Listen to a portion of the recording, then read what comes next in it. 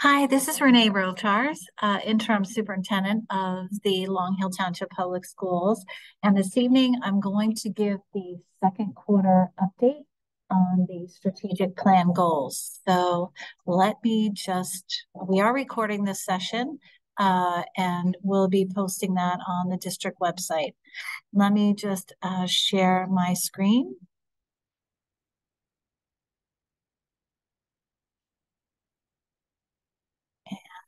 Start the slideshow. So this is our quarterly plan update. Our agenda this evening is to review the progress towards the attainment of strategic plan goals, and then to provide a question and answer period. The first goal that was adopted by the Board of Education as part of the strategic plan is to promote lifelong learners through rich curriculum that helps students identify and develop their unique gifts, value in the community, and their role as global citizens. And underneath this goal, we have three different objectives. The first is to provide training tools and opportunities for both students and teachers to encourage original thinking and innovation.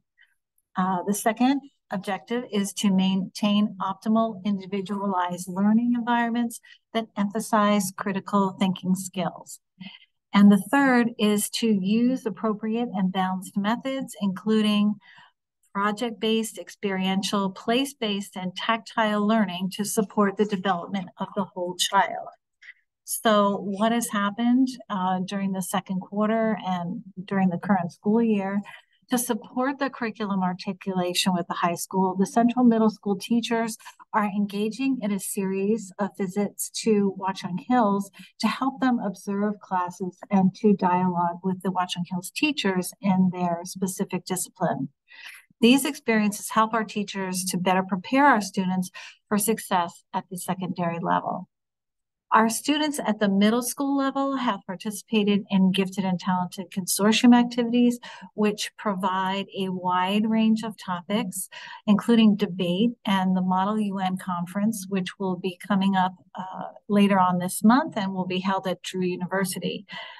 Central Middle School is actually sending 4 delegations to the Model UN on a variety of topics.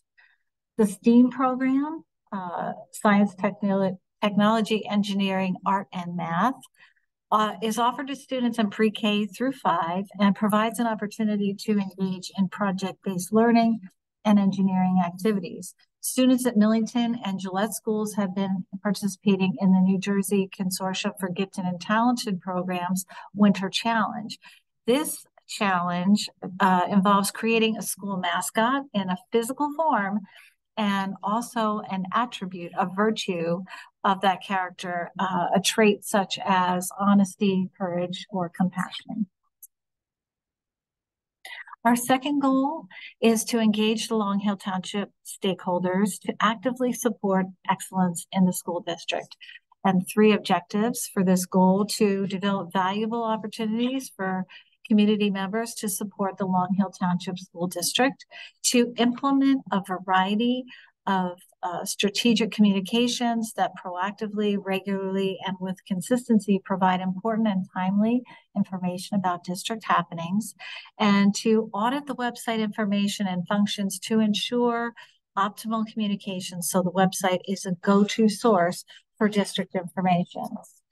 In terms of our updates for Goal 2, a survey was conducted in the fall to allow the community to provide input with regard to the qualities and experience that the district stakeholders consider important for the new superintendent of schools.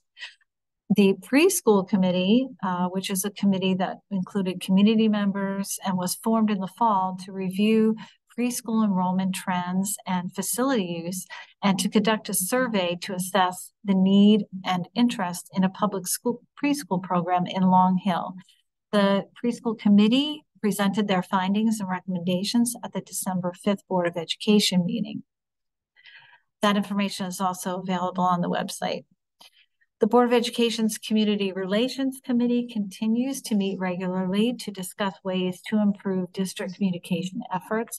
And that committee also continues to review the current district website and to make recommendations to ensure that information that is shared through the website is current and also easy to access. Our third goal is to update and maintain safe, sustainable facilities that promote innovative, fluid learning. And we have 5 objectives under this goal.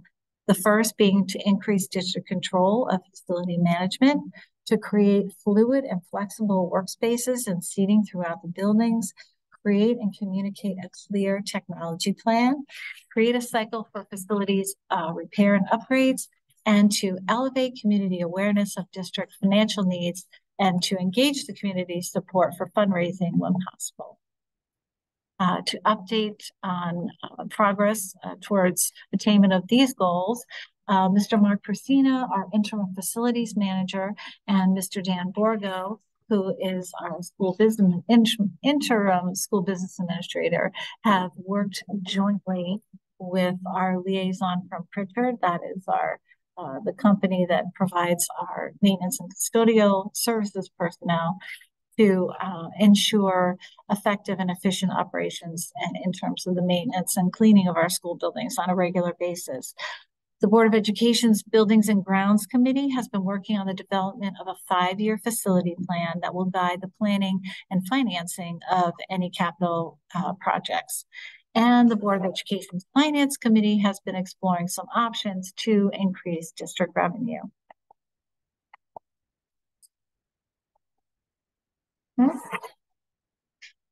For whatever reason, my PowerPoint is not advancing. Oh, there we go. The fourth goal is to create a positive and connected school community that honors individuality, potentiality, and lifelong learning. And there are 4 objectives for this goal. The first, to enhance district-wide social and emotional learning programs, to create productive citizens through school-wide service projects, to implement holistic approaches to student development, and to enhance the detection and monitoring of early warning signs for the need for social and emotional support within the school community. To update on activities with regard to this 4th goal area, the district considers social emotional learning to be a key component in helping our students become strong, resilient individuals who are caring and compassionate. A number of assemblies and ongoing programs are offered in all 3 school buildings and are connected to the longstanding instruction in character education. An example is the David Flood Assembly, which was funded through the Long Hill Education Foundation and offered to the Central Middle School students. That assembly focused on acceptance of self and others. Students were encouraged to be inclusive, and one of the key themes of this presentation was never let anyone eat lunch alone. Students in pre-K through 5 participate in the Choose Love curriculum, which was created by Scarlett Lewis. She is the mother of Jesse Lewis, one of the students who was lost in the Sandy Hook massacre. It's a very comprehensive program, and those lessons have recently been launched at both Gillette and Millington schools. All 3 of our schools routinely engage in school-wide service projects, a number of which were recently held as a precursor to the holidays. There was a coat drive that was conducted. Actually, there were kind of 2, one by the PTO, and then there was a separate effort by 12 Baskets. All of those coats actually going to the 12 Baskets initiative so that they can be used to help those in the community. Jerry Colon, our Director of Special Services, and Jocelyn Merritt, our school psychologist, recently updated the district's risk assessment procedures. These procedures give guidance to our staff on identifying and providing support to students as needed due to mental health issues that might be identified through student behavior or language. And I recently completed training provided through the New Jersey Department of Education on behavioral threat assessment, and have completed training as a school safety specialist. And we do have a number of other staff members who will also be completing that behavioral threat assessment training. That all is aligned with the law that requires us to have a threat assessment team within the district. So unfortunately, I didn't see any participants jump into the meeting. So unfortunately, we're not able to have a question and answer session, but this summary video will be posted online. Obviously, if you do have questions about the goals, please feel free to reach out to me. You can certainly email me. My email address is rrovtar, that's RROVTAR @longhill.org. And I look forward to seeing you for our next goal update in several months. Take care. Be well.